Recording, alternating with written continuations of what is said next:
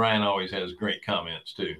Number of people turning 33 has been increasing year over year and will continue for the next few years. Average first-time home buyer is 33. Yeah. Well said, Brian. Mm-hmm.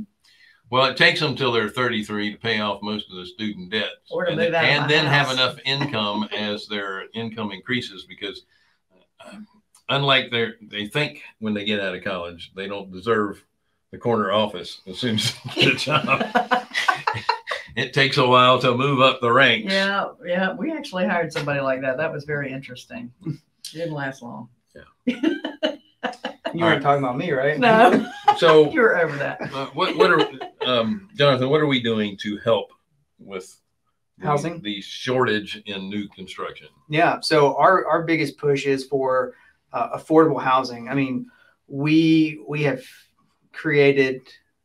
I like the word mandate. It goes around a lot today. We have created a mandate for ourselves to create a lot of affordable housing. We are doing, I think we did a video on it before, but we're finishing up a 44 townhome development in Augusta, Georgia. All those townhomes will be priced under or right at 180.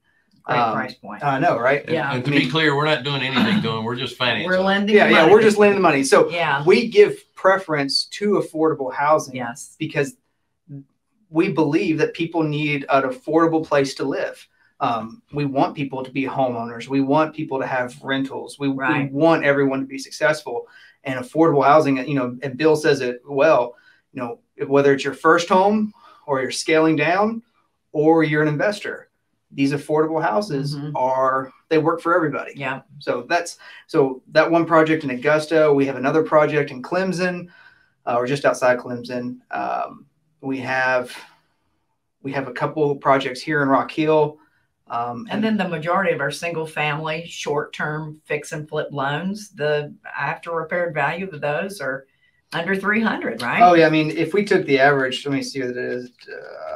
It'd be 230 would be our average price point or value of the home. And to be clear, to help keep homes affordable, I know Scott's saying, can they afford the house? Well, you have to keep them affordable by keeping the price down. But we are more than happy to take a look at new double wides. Right. The hybrid, they call them modular off-frame. What is it called? Cross modular, where cross wide. They still are. Like they still have steel underneath the frame, but they bring them out, and then you can add garages and stuff while it's there. So you're site building the garages and some other amenities. Yeah, even tiny houses. They look just like regular homes. Yeah, well, that's true. They look like and so modular homes. We love doing rental loans. We have a long-term rental product for people who want to finance investor rental loans.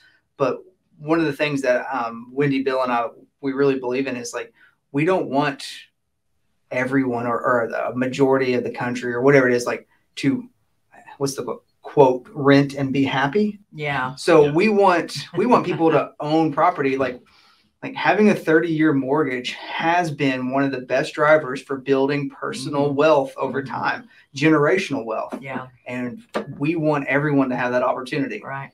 All right. Well said. Well said.